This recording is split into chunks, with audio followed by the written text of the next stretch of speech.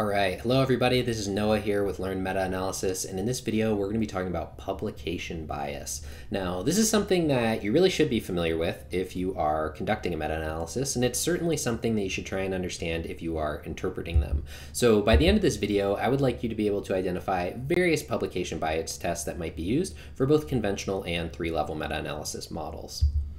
Now, I want to preface this whole conversation by saying that publication bias is a relatively large area of research, and I don't want you to go into this thinking that the statistics we're going to talk about are the end-all be-all answer.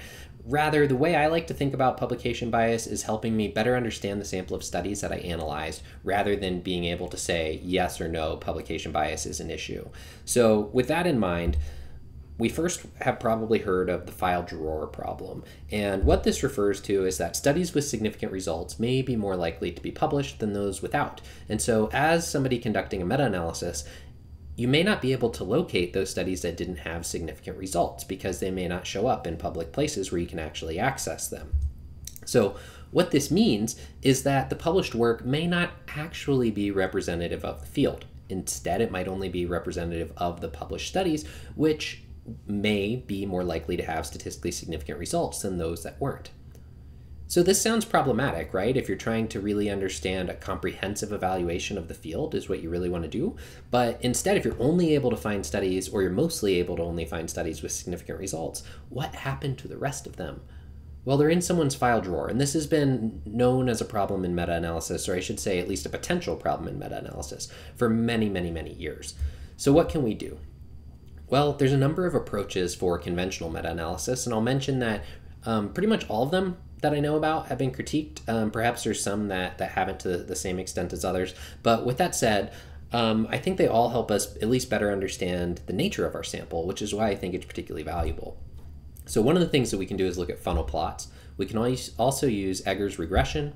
We can use trim and fill analysis, and there's a number of fail-safe end tests that we can use.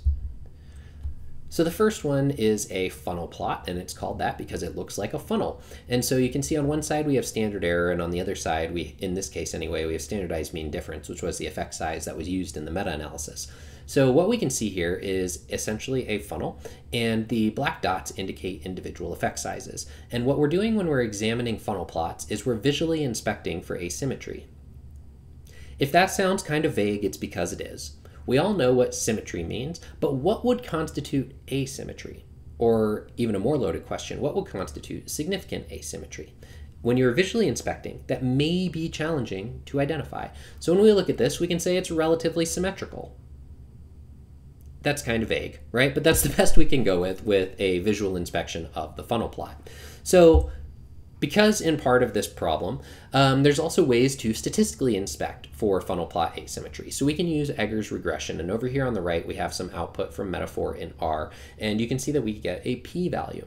And so that's what we're really looking for with this test. If it is statistically significant, so less than p equals 0.05, then we see significant evidence of funnel plot asymmetry. In this case, we don't have that, so we can say that the funnel plot is relatively symmetrical.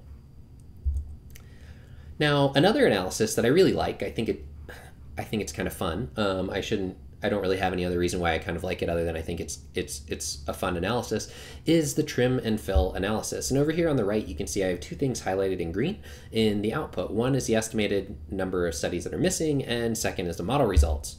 So what this test is essentially doing is estimating how many studies may be missing, and in this case you can see it's from the right side of the funnel because it tells us that on the right side, and it tells us there's 2. So that's pretty cool. But what's even more cool about this is we can then estimate the model if these 2 studies were imputed. So if these 2 studies were included, and you can see that's what's highlighted as the estimate down under the model results. That is, if these 2 studies were included, this is what the overall effect size would be.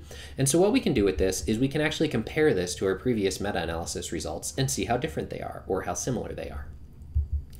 Now, another thing that I think is kind of fun about the trim and fill analysis is you can actually get a funnel plot for it. And over on the left, you can see our original standard funnel plot. And in the funnel plot on the right, you can see that there's 2 studies imputed, and I highlighted them in green. They have the green box around them. And you can tell these are the ones that are imputed because they are hollow in the center. They don't have the solid dot. So that is where the missing studies would be according to this analysis. And I just like this because I like the visual representation as well as the statistical representation. I like the combination of both because I feel it helps me better understand my data. Now, there's also a number of fail-safe end tests. There's 3 major approaches I'm aware of, one by Rosenthal, one by Orwin, and one by Rosenberg. Over here on the right, I gave you some sample output from Metaphor, which tells you the fail-safe N number. And all of these tests are essentially looking to tell us the number of studies with null results that would be needed to reduce our p-value to whatever chosen level we have. And so in this case, that would be 0.05. And so what we look at with this result using the Rosenthal approach, it says we would need 1,028 studies with null results to reduce our significance level to less than 0.05. So this is an interesting statistic. I see it reported. I've also seen it criticized. So it's another one of those things that just helps us better understand our sample. So what about 3-level meta-analysis? All of those tests are applicable to 2-level models, but what happens when we look at a 3-level model? Well, there was a paper that came out relatively recently about this, and they found that traditional approaches can have inflated type 1 error rates, which is obviously not great. So the DOI is included here. Highly encourage you to read that paper. Their findings showed that Egger's regression can work when using robust variance estimation or multi-level frameworks, and again, that paper covers this pretty well. Another approach that we can do is use funnel plots because we can still create funnel plots. So let's talk a little bit about the funnel plots specifically. So we're using an approach here that was defined in the paper listed there in the bottom right corner of the screen where you can see we have a DOI.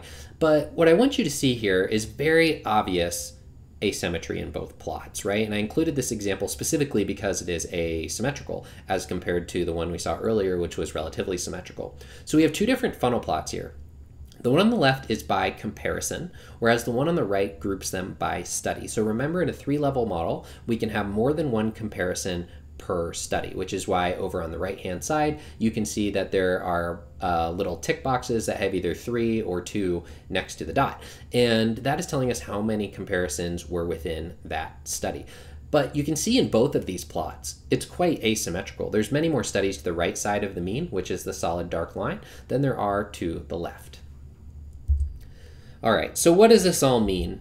Essentially, no publication bias test is perfect, at least that I have ever heard of, and I don't think that we should trust them implicitly. So just because the result is significant doesn't mean that your whole analysis is gone. It really comes down to a matter of fact of we need to consider the context of this, right? So we can also examine plots and we can use many different statistics to help us understand the nature of our data. And that's why I really think of publication bias as really helping us build a deeper understanding of our data as much it is reporting on quote unquote publication bias.